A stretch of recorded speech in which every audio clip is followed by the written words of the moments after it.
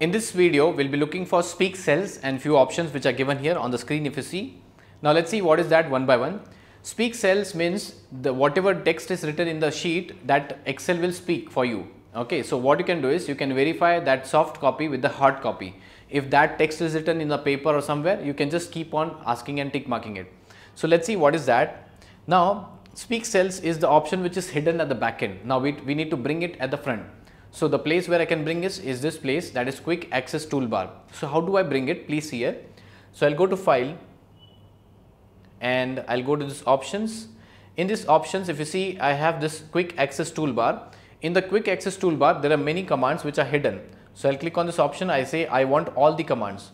So in all the commands, you have to search for speak cells. So I'll go down till I get speak cells. Yeah.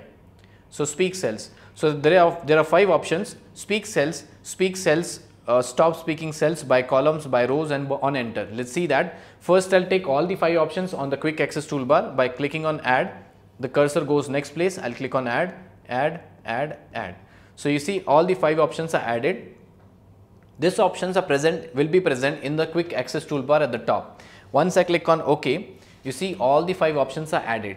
Now what is the beauty of this speak cells? Now you'll understand.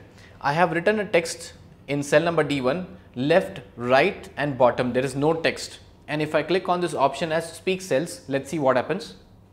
Tutorials point. I'll keep my cursor again. Tutorials point. So what it has done is, it is reading the text for you so that you can understand what it is written, or you can just verify that. But if I keep my cursor at any place where there is a text surrounding, like on the right hand side and the bottom, what it does is, if I click on the speak cells,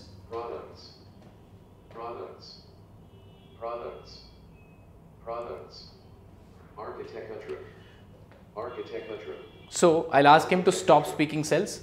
Architecture. So when there's a text is surrounded to some other text like this, it will by default start reading horizontal manner. So horizontal manner in the sense this way, it will start speaking. But if you don't like, you want him to ask to read in the vertical manner, what can be done is, you see here on the top, if you see the options, I'll just keep my cursor. This is the option, that is speak cells by row. By default it is selected. Now you don't want by rows, you want by columns. So you see there's an option on the left hand side, that is speak cells by column. So what I'll do is, I'll select that option. So once I click on that option, now henceforth if I ask him to speak cells, what it will do is, it will start reading vertically. I'll just keep my cursor in this place like this and I'll click on speak cells. So it will start reading in the vertical manner, speak cells. Products, architecture, civil, electrical, LT, map 3D, MEP, plant 3D, Revit, products, vertical manner. architecture. So I'll click on stop speaking cells. If you do not like, you can just click on this stop speaking cells, so it will stop automatically. Now what is the beauty of this concept is, I repeat again, if you have something written on the soft copy and if you want to verify with the hard copy written on a book or somewhere, so you can just keep on tick marking and this person will speak for you, so you can verify that thing, whatever is written. Now the last option which I have is speak cells on enter. So whenever you type here, let's say if I type here something, tutorials point something, for that I'll select this option, that is speak cells on enter. So I have to select that option. Cells will now be spoken on enter.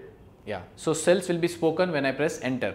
So now if I type here Pune and if I press enter, see what happens. Yeah, if I type here again